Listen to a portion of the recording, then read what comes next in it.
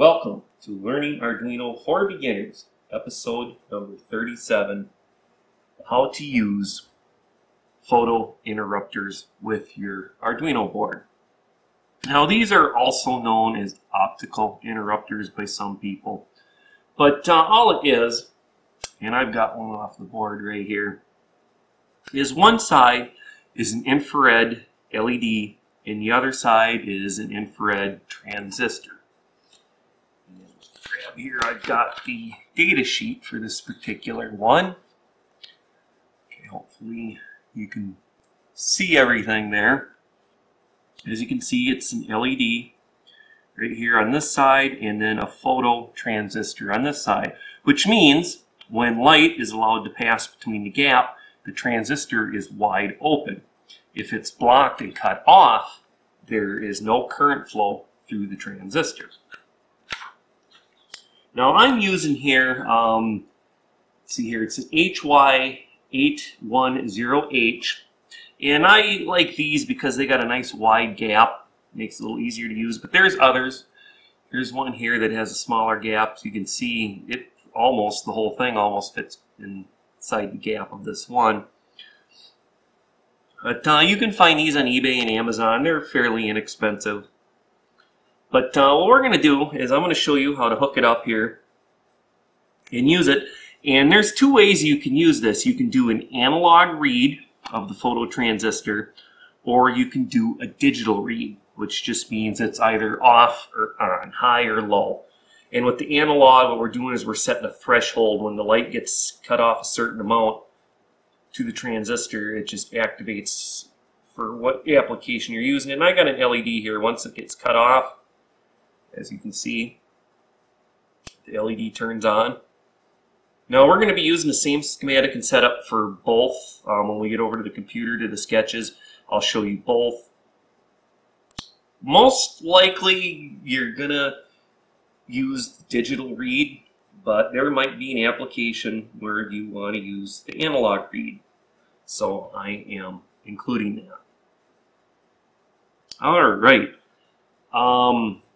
Let's see. For the schematic on how this is put together, you can go to the website and find it on there. I don't know why that was blank. Oh, the power must have got interrupted for a second there. You can find the schematic on the website. Just look in the description below. You'll find the link. But all you'll need is an Arduino board, a breadboard, a photo interrupter, LED, and 3 resistors and some jumper wires. For the resistors, we've got a 330 ohm current limiter for the LED here, and we're also using the same on the LED for the photo interrupter. And then when we set up the transistor on the photo interrupter, you run out of the output. You want to run a high value resistor to ground.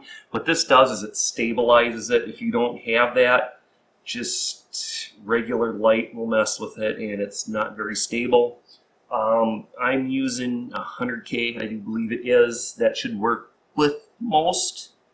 You might have to play around a little bit, but for most photo interrupters, you should be okay with 100K.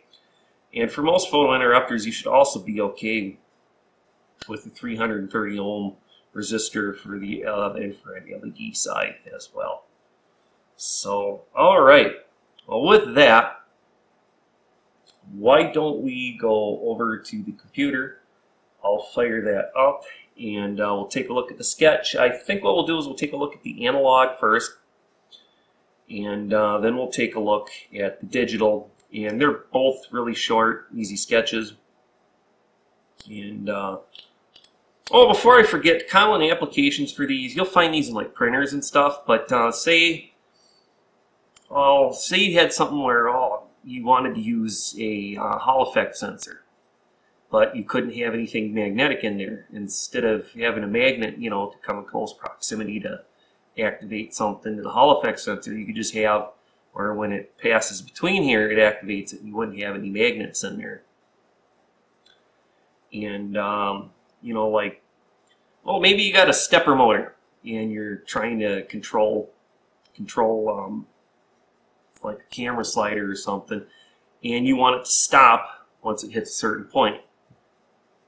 You use one of these to do that. So, all right. Well, I'm going to go ahead, flip the computer on, so I'll catch you over there in just a second. Okay, I've got the Arduino IDE brought up here and the sketch loaded up for the analog read. Now, this is the whole sketch right here. As you can see, there's not a whole lot to it. All we're doing is we're setting up an integer and we're just calling it val for value. Then we're using pin 13 for the LED. And I forgot to mention, if you don't want to add that external LED, most of your Arduino boards will have an LED on pin 13. So that's why I chose that. So you can use the onboard LED or you can add an external. In the void setup, we're just doing a serial begin. You don't really need this. This is just kind of for testing, because you could do a serial print, which I got right here, so you can see the value on your serial monitor while you're setting this up. And that's just to figure out where you'd like to set your threshold to activate whatever is going to happen.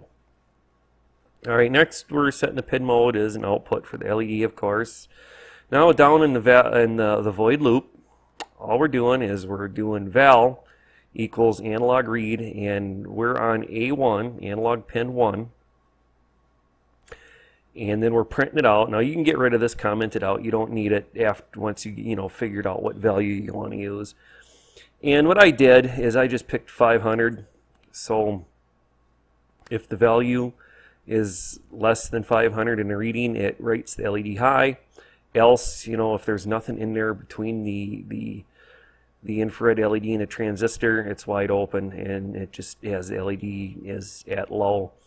And then I'm just doing a delay, so it's not reading every millisecond. We're doing a 250 delay.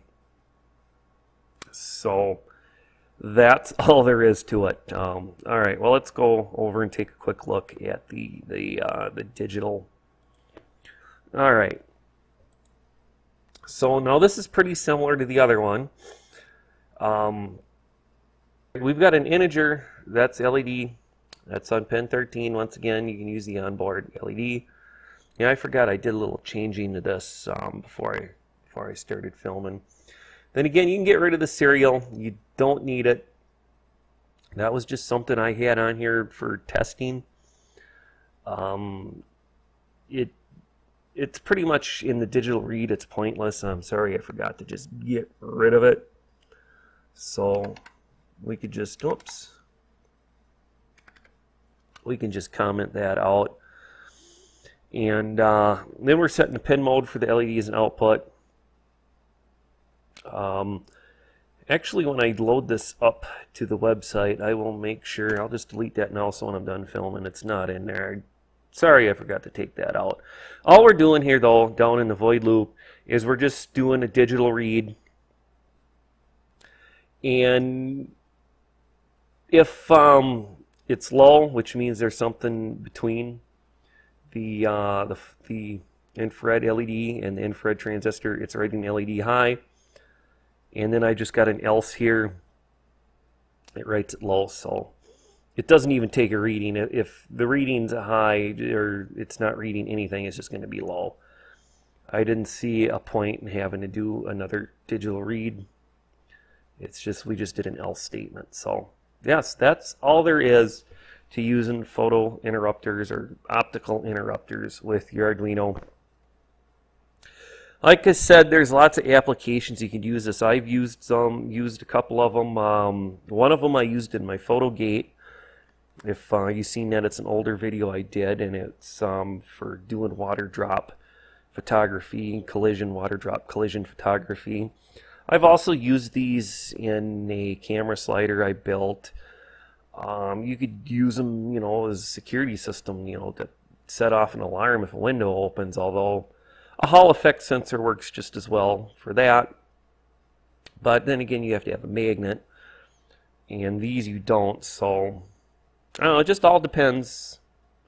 The application, what you're going to use it, they are somewhat similar in use as a Hall effect, but they work completely differently. So, all right, well, I think this video has went on long enough, so I just we'll just wrap it up. So if you found the information useful, please give us a thumbs up.